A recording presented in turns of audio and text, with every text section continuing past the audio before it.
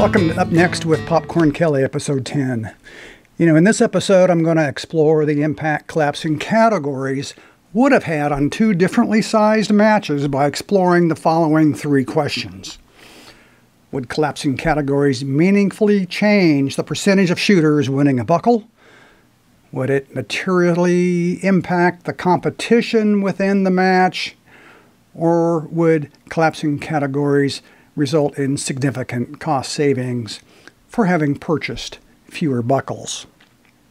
I do want to give a few caveats before we begin.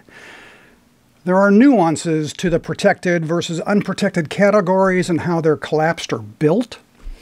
While I believe what I relate is accurate, I can't cover every possibility or explain every option.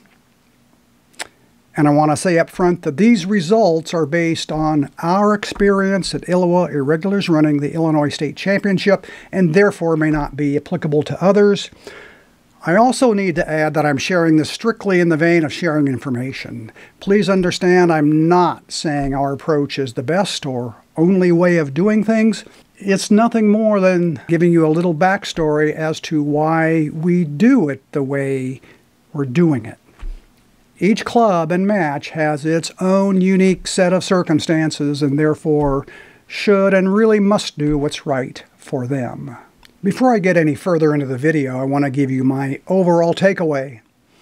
I was surprised by how little impact collapsing categories would have had on the percentage of shooters winning a buckle, the overall competition within the match, and the overall cost of the match had we collapsed categories. Based on my findings, we will continue using a hybrid model of offering all protected categories and a few targeted unprotected categories, but not collapsing categories based solely on the minimum number of shooters in them. For those of you that want to skip to the chase, feel free to fast forward directly to my review summary at the end of this video. Having said that, I'd encourage you to at least listen to the two anecdotes I relate next that prompted me to perform this review. After the anecdotes, I get into the weeds. So why this topic and why today? Well, frankly, because of two recent conversations I had with people coming to the Illinois State Championship. In one conversation, the caller asked point blank if we collapse categories. I replied that we don't, and she and her husband would absolutely shoot in the categories they signed up for. Her response was, and I quote, "That's what I wanted to hear." We had their registrations a week later. In the second conversation, the caller, who was already signed up for the Illinois State Championship, called to see if I knew whether or not another match he was considering attended collapsed categories. I didn't know, so I went to their website, looked up their registration form. That form indicated that they do collapse categories with less than 3 shooters in them. And his response was interesting. He mentioned that he and his wife were on the fence about the match. He'd like to go, but they'd have to take time off from work, travel many miles, and ultimately spend hundreds of dollars to attend the match. And he was concerned that after all of that, one or both of them would get moved out of the category that they wanted. I don't know what they're doing, but at the time I'm recording this video today, I don't see their name on that who's coming list.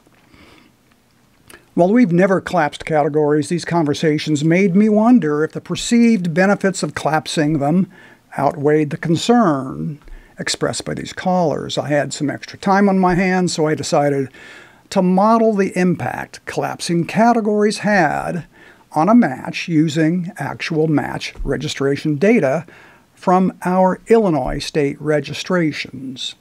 I modeled two differently sized matches, a larger 140-shooter match and a medium-sized 70-shooter match.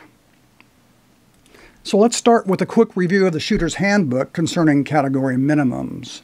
The handbook reads in part, "In the interest of promoting a true competitive environment, categories above the base categories will only be honored if they meet the minimum entry mandates.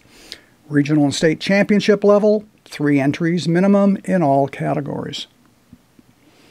It goes on to say, however, that shooting categories offered at any match are ultimately the discretion of the match officials unless the individual contract indicates otherwise. I want to commend SASS on a clear and concise policy. It strongly encourages category minimum, but it allows the match officials to make the final decision. So next, a review of protected versus unprotected categories I think is important. So here's a matrix showing the unprotected and protected categories. The protected categories are listed in the green shaded cells in the left column, with the unprotected categories that are theoretically available represented by the peach and the gray shaded cells listed in the middle of the matrix. Protected categories include all of the base, style, and costume categories, the open age categories of cowboy and cowgirl shown at the top of the left column, as well as buckaroo and junior on the young end. And then elder statesman, cattle baron, el patron, and el rey on the upper end of the age scales. These are all protected categories and therefore are never collapsed. Everything else is unprotected. So, confused? Well, it may be easier to think of it this way.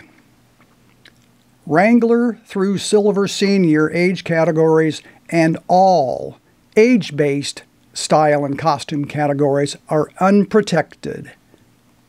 Everything else is protected. It's important to note that while elder statesmen and older are protected, that applies only when they are shooting in the age-based category. It does not apply when they're shooting in a style or costume category. For example, elder statesman can't be collapsed to Silver Senior or lower, but elder statesman gunfighter can be collapsed to basic gunfighter or anything in between if offered. Again, age-based categories for style and costumes are not considered protected categories. For purposes of this review, we offered all protected categories in the green shaded cells down the left column, as well as the unprotected categories represented by the peach-colored cells in the Illinois State Championship. The unprotected categories include Wrangler through Silver Senior and some age-based style categories for duelist gunfighter and frontier cartridge duelist. Shooters were allowed to select any category we offered on their registration form. Now, let's compare the impact had we collapsed unprotected categories that did not have at least 3 shooters in them. I'll do this for 2 matches using this year's match registrations. I'll create a 140 shooter match using the first 140 shooters who signed up for the state championship, and then I'll create a 70 shooter match by using the first 70 shooters who signed up. So here are the results for the 140 shooter match. Any cell with a number in it represents the number of shooters in that category for the uncollapsed match. The red numbers represent the number of shooters in each category that would be reassigned to a different category to achieve the required 3-shooter category minimum in the unprotected classes. 7 people would have been reassigned, and we'd have 5 fewer categories, but we found that we would barely move the needle on the number of shooters getting a buckle. As this table shows, the percentage of ladies winning a buckle would not change at all. It was 62% before collapsing and remained 62% after collapsing. The percentage of men winning a buckle would drop just 5% from 58 to 53%, and overall, the number of shooters winning a buckle would drop by just 3% from 59 to 56%. In terms of competition, the percent of shooters in categories with 3 or more people in them would rise from 53 to 60%. However, 40% of all categories would still have fewer than 3 shooters. Those categories will be in the protected list. In terms of cost, we'd purchase about 11 fewer buckles for a savings of about $220 or so. That's not much in the scheme of things, particularly for a 140 shooter match. So the end result, I found collapsing categories would have had little to no meaningful impact on our match. Certainly not enough for us to involuntarily move shooters to a different category. So that was a fairly good-sized match.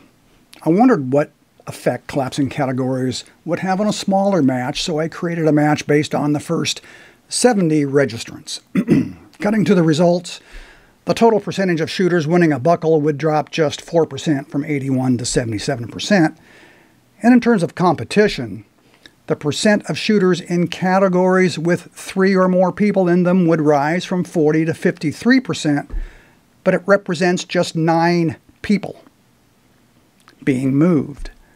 Another way to look at it is that this would still leave 33 shooters in protected but arguably uncompetitive categories, that is to say, categories with 2 or fewer people.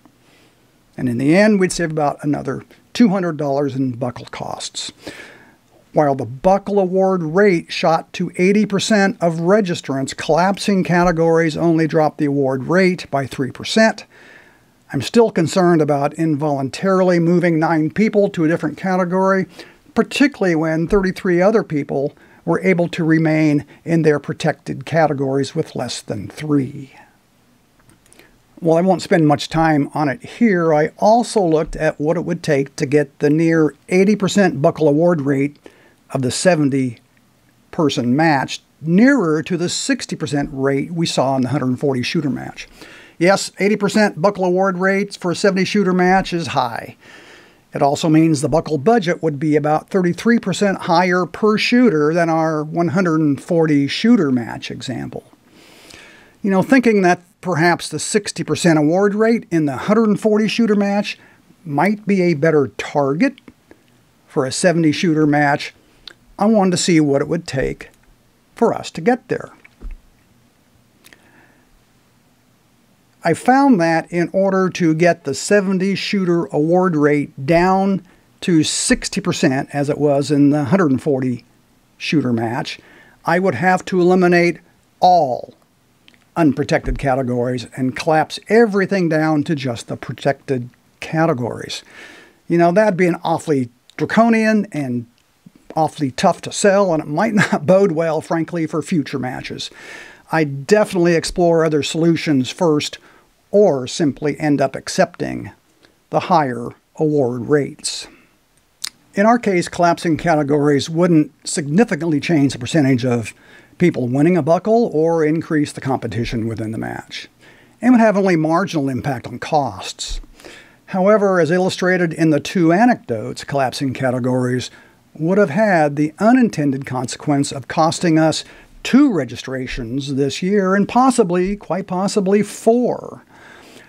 Based on this, we will continue to offer all protected categories and a few key unprotected categories, and then allow the shooter to select and shoot in the category of their choosing.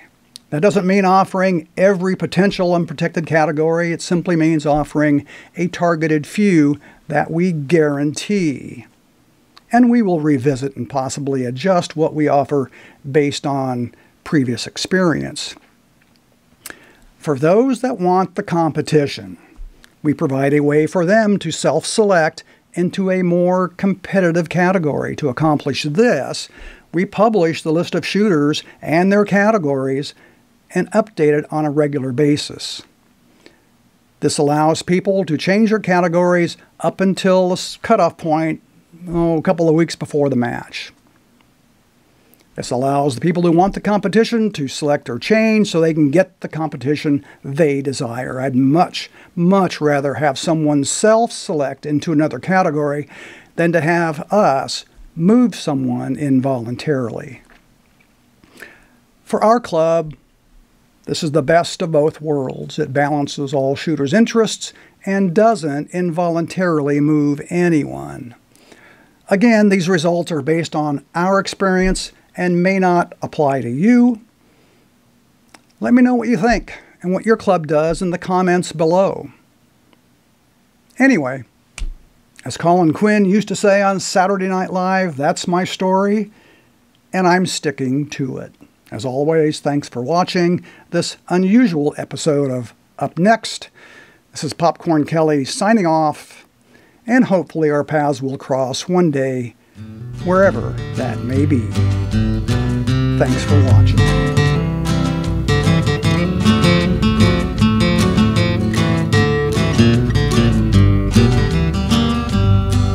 I may wear my mall-bought boots and comfort denim jeans, but my heart is straight and true. That's how I see things. My Stetson hat on my head, tipped like Little Joe's. I'll be like that when I'm dead, when there ain't